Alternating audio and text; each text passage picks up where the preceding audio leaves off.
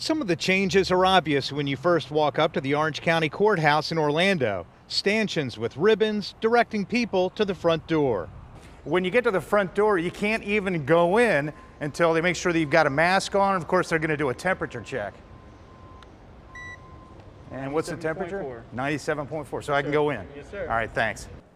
Floor markers are everywhere, showing you which direction to walk and where to stand 6 feet apart. Starting this week, the Passport and Marriage License Office has reopened. Two key services that, by law, require you to appear in person, and for the protection of workers and patrons, plexiglass barriers have been installed to guard against the spread of coronavirus. They're really taking care of every single detail so we don't get more contaminated, we be safety, so that's really good. And then the employees are on the other side, and they're also wearing masks as well. Clerk Tiffany Moore Russell showed me the Self-Help Center, which has also reopened and provides assistance for small claims, evictions, and family law.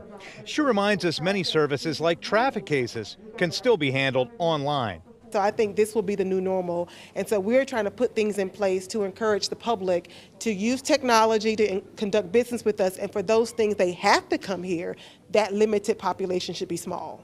It doesn't get any smaller than a wedding in front of the clerk while wearing masks. Carlos Ortiz appreciates rules for his protection, but isn't sure he wants this to be permanent. I don't know, depending how everything goes. But I think this is okay. What may impede traffic flow as courthouse business ramps up, the restriction allowing just 4 people at a time on elevators. In Orlando, Greg Fox, WESH 2 News. Except for essential hearings, most courtrooms still remain closed. Jury trials are set to resume in July.